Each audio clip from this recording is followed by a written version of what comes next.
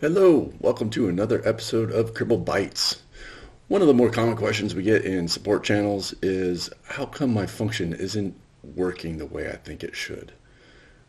So, for example, I'm trying to mask data in this function. I'm going to expand raw here. I'm trying to mask the account ID field, and you'll see here it is not working. Well, why is that? The environment name field is being masked as specified here, but the recipient account ID is not.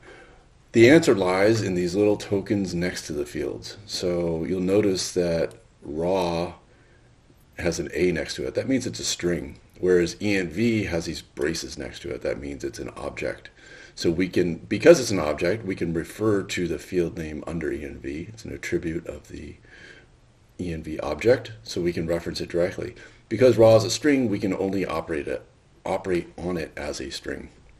Before we can operate on it as an object and refer to the fields under it, we need to turn it into an object. So how do we do that? One way is using the parser function. We're going to be in mode extract. We're working on JSON object in the raw field, and we're going to overwrite raw with the results of that extraction. So we're creating a new field called raw with the object. If I enable that and save, you'll see that now raw is an object indicated by the curly braces, and now our recipient account ID is masked. You'll see here it's no longer the value it was before. There's another way to do it without the parser function. There's a JavaScript expression, json.parse. So I'm using the eval function. You could also do this in code.